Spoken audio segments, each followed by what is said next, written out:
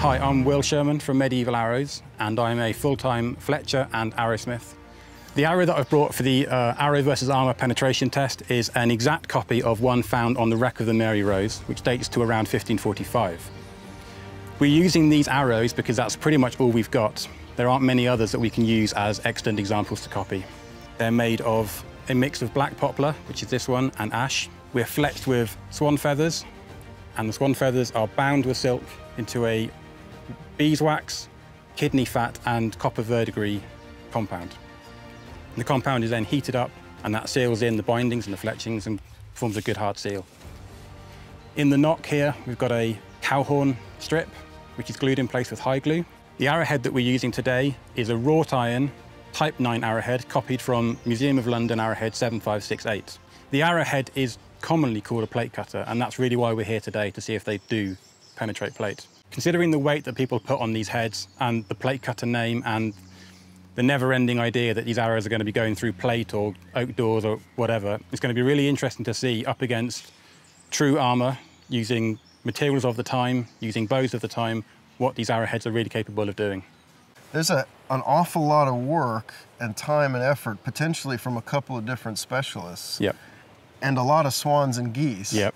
That have gone into supplying Henry V with hundreds of thousands of arrows. Yeah, yeah.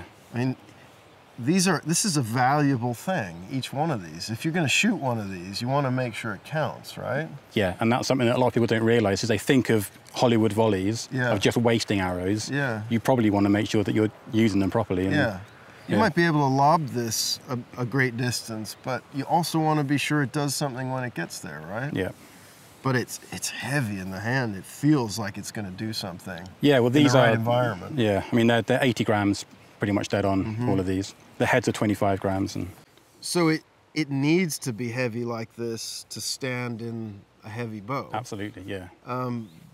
But it's also got to be able to travel the distance and hit hard when it gets there. Yeah, there's a holy grail of everything coming together just right, Yeah. and then you've got a good ammunition. But it's very important. If the arrow's too heavy, it won't shoot well. If it's too light, you're risking it breaking on release. If it bends too much, it can shatter. If it's too stiff, it won't shoot properly. Yeah. So there's a fine line between getting it right and getting it wrong. And you've got to have the right ammunition for the weapon. I mean, you can't just stick any arrow into any bow. Nope. You've got to have the right weight of arrow for the right draw weight. Yeah, if the arrow shoots well out of a 160-pound bow, it won't shoot well out of a 100-pound bow. So we can then look at the arrows that we've got, and we can work out what kind of bows they were shooting from that. So the arrow can't be too heavy, and it can't be too light. It's got to be precisely the right weight for the job. And the weight of the arrow and the draw weight of the bow have got to match up. Yep.